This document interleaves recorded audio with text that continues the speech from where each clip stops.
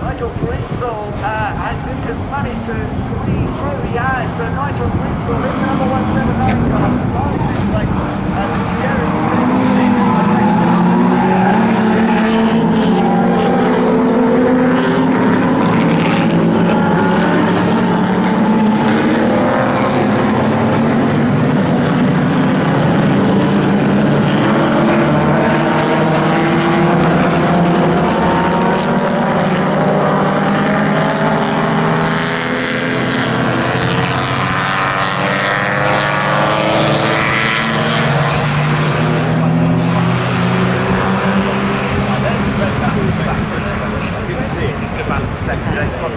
Really putting the pressure on, looking at over the curve, bouncing around a little bit.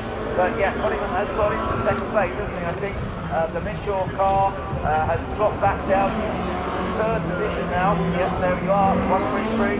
So Jack Mitchell dropped down into third place. As you say, the Ferrari in fourth place has a chance perhaps to close up that gap and get on curve, which is tight.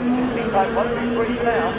Ferrari wasn't favoured by the wet qualifying session yesterday. Really tough qualifying session for that car. It actually started with second place.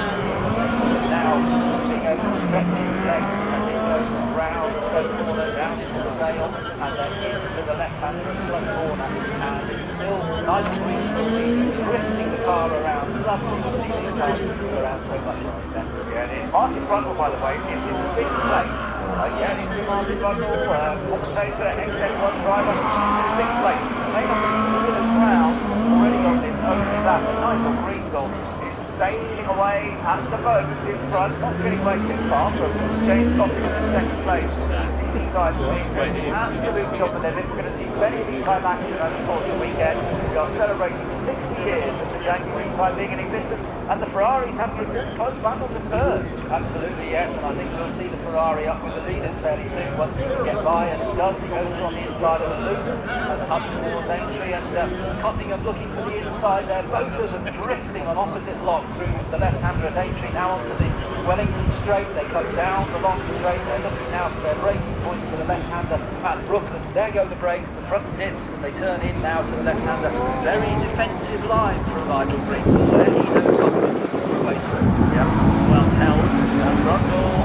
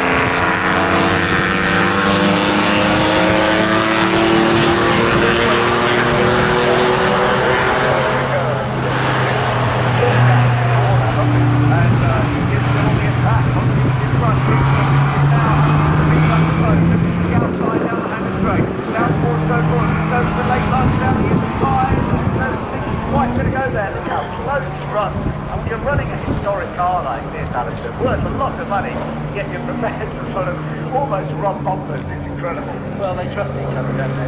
He knows that James Coffey is not going to be able to lead them.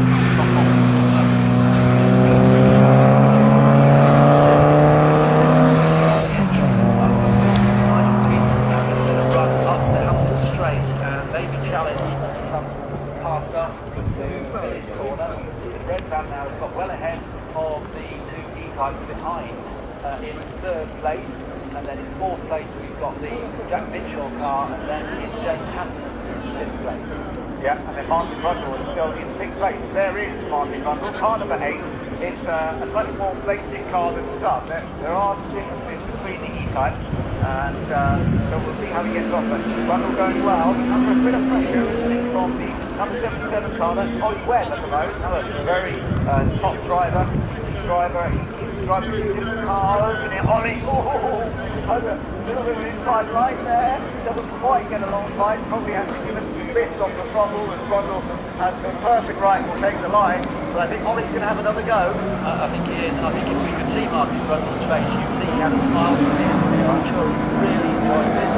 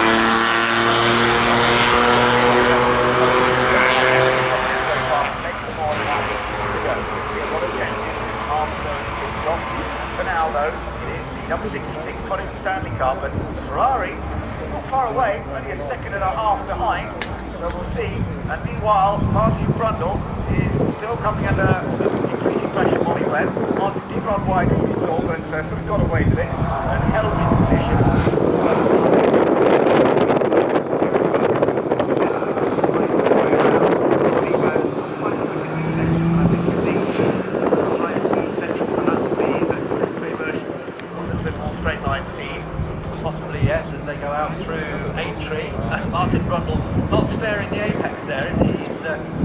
very, very tight nollie web, actually not sparing the exit because his tyres got curved, bouncing back into the traffic. That was one of the cars.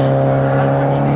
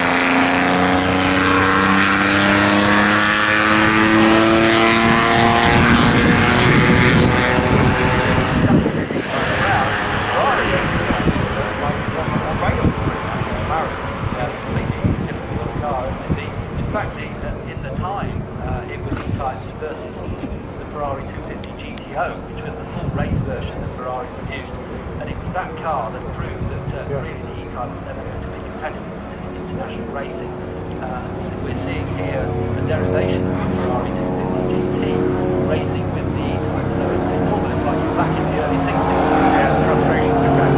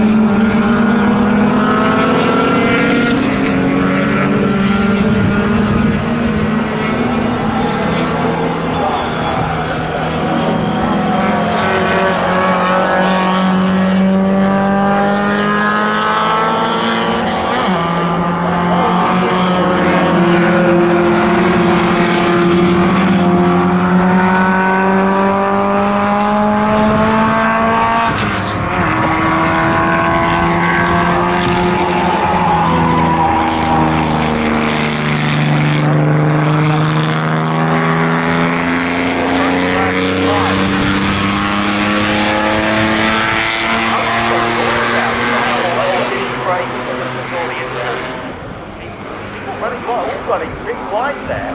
Yeah. But then he may have got off because he lifted mid-corner. Yeah. If you lift mid-corner, the back end swings around.